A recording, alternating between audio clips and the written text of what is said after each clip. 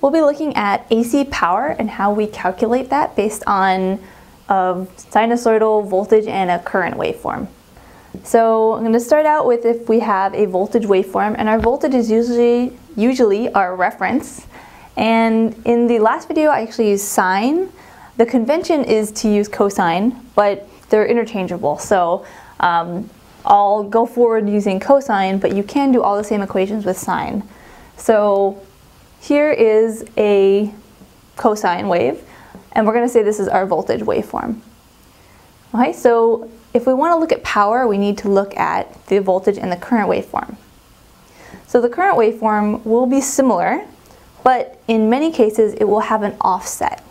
So here we're going to center this right at 0, so that's where there's no phase shift here. But we could potentially have a phase shift. So let's say, I'm really bad at drawing these, I apologize. But okay, so something like that. And the magnitude may or may not be the same, I'm just drawing it similarly. But the important thing is that there is a phase shift here. So this difference here between this, we'll call this phi.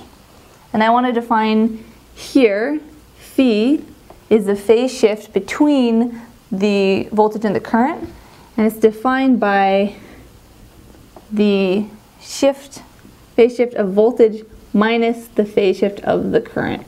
So in this case, our phase shift for the voltage is 0, and then we have, in this case actually, this phase shift I would be a little bit negative. So it's because it's a little bit ahead here. So if you do the math for all this, you'll see that this value would have to be negative.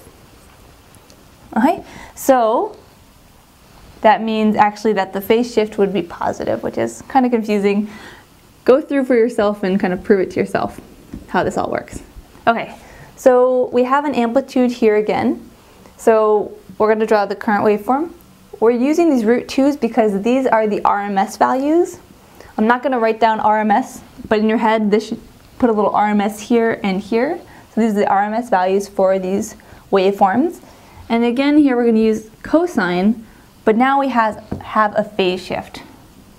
And so if you do all the math again, you'll see that you actually want to subtract the phase shift here. And if you put this into here, you would get this minus phi v and a plus phi I. And if here we have our no phase shift on the voltage, we'd actually just get plus a phi I here again. I think that might have been too confusing. Go through and do the math for yourself on the phase shift. It can be confusing. Okay, so if you trust me though that these are our waveforms for this, now we're going to go ahead and calculate the instantaneous power. Okay, so to do that, we're going to do instantaneous power, so P of t, and all we have to do is multiply voltage and the current waveform together. Okay, easy. So let's plug in these values. So we're multiplying these together. We're going to have a root 2, and we're going to square it, so it's going to be just 2. Then we have v and I, the RMS values. And then we have 2 cosines, so let's just multiply them together. Oops. So now we have the cosine of omega t minus our phase shift between our 2 waveforms. Okay, so this is a little bit, I don't really know what to do with this. Hey Valerie, do you know what to do with this? Valerie says to use the trig identities, which she has already written on the board for us, so thank you very much. So we have a trigonometry identity here, trig identity, and we see that if we have the cosine of a and b multiplied by each other, we can simplify it into this form. So we can take that and plug it in here.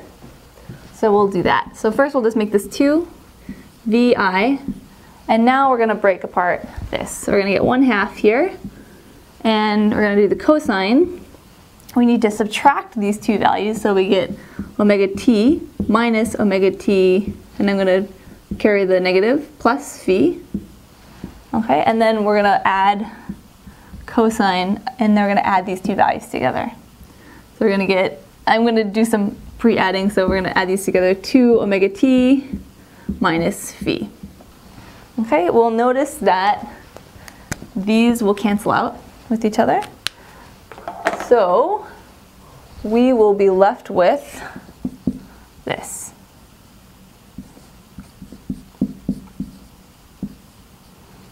Cosine of phi plus cosine of 2 omega t minus phi.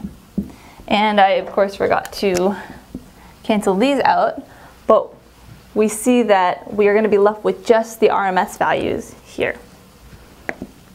Okay, so the instantaneous power is equal to, and we're going to distribute this out, so VI cosine of the phase difference, phi, plus VI cosine of 2 omega t, so 2 times our frequency before, with some phase shift.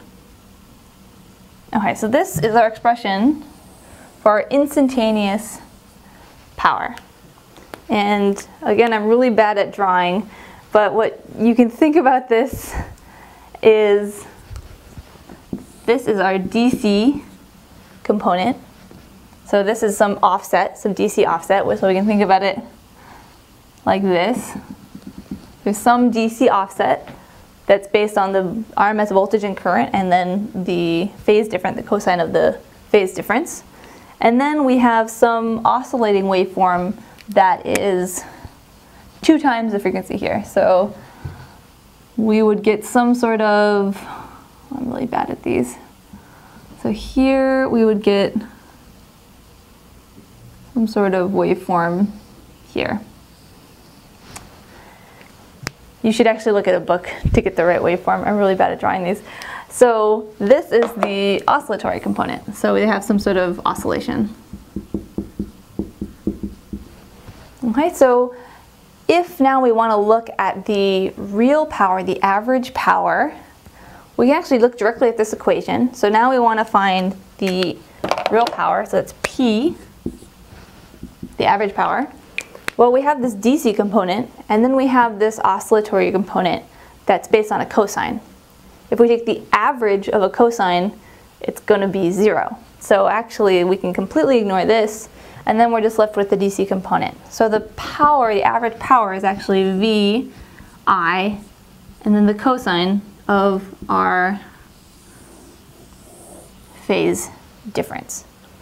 So this is why we use RMS values, is because when we do the power calculations, we see that they get the RMS values very nicely right here. If we were to write these as non-RMS, we would have to do a little bit more math.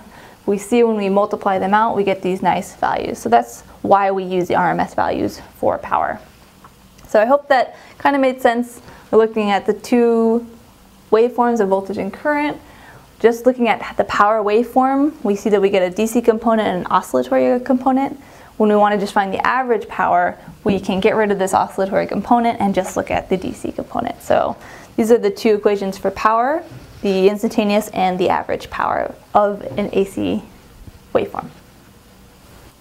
So I'm still the world's worst drawer, but I went back and attempted to make this a little bit better. So if the blue is our V of t, voltage waveform, green is our current waveform, then I've made a better representation of the power, instantaneous power, P of t. I also wanted to mention that this average value here that's shown, this is the average power. And if our phase shift is 0, so if these are exactly the same, we will have, that's the highest value that this can be.